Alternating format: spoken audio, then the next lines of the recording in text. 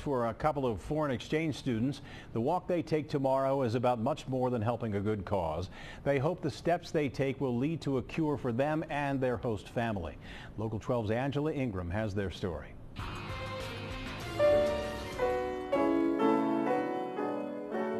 Music comes naturally for Nick. He's a foreign exchange student from the Republic of Georgia, and he's staying at a home in Green Hills.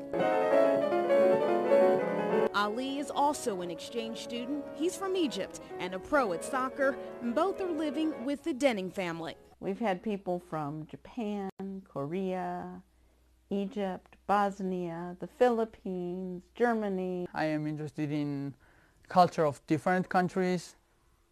I decided to participate in this program. Ali and Nick are visually impaired. The Denning home is the perfect place for them. Marianne Denning has a form of retinitis pigmentosa, or RP, and she's been able to teach the boys a great deal. And so they get a chance to see someone who is very, very successful and work with her so that they can take that success back with them. Tomorrow, the boys will participate in Vision Walk. The annual event raises money for the Foundation Fighting Blindness. The Dennings are hoping the money helps with research and cures for the visually impaired. Especially families of young children, when they get the diagnosis that their child has a degenerative retinal disease, they are very shocked and don't know what to do. The teens are excited for the walk. And also it's a good chance to know other blind people and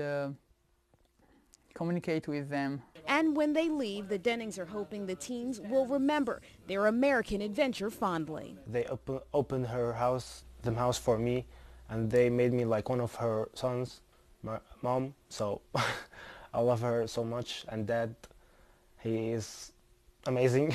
You get so close to them, and then at the end of the year you have to send them back.